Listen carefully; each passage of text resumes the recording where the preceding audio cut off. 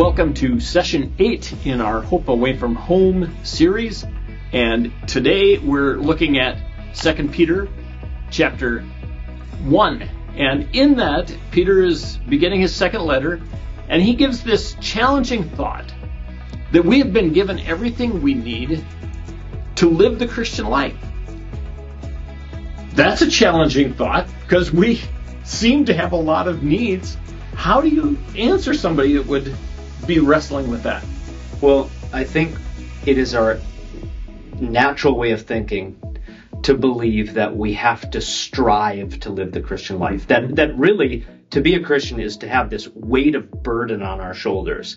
That, we just have to, we have to be more like Jesus and follow the rules and do all the things that he has asked. And to a certain extent, that's true, except for the burden part. Because Christ has given us his righteousness. Mm-hmm. It's a gift we've already received. So we're not striving for it. It's something we have and we abide in him. And that's what this section is all about.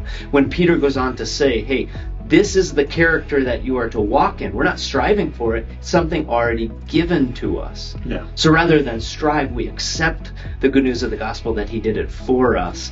And this is our character. So it's a natural overflow of our heart.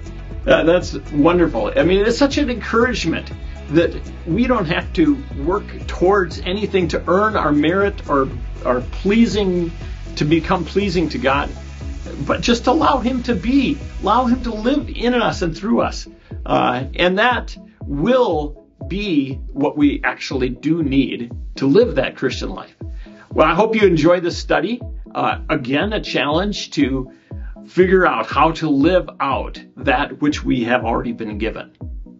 Enjoy the questions and look forward to seeing you next week.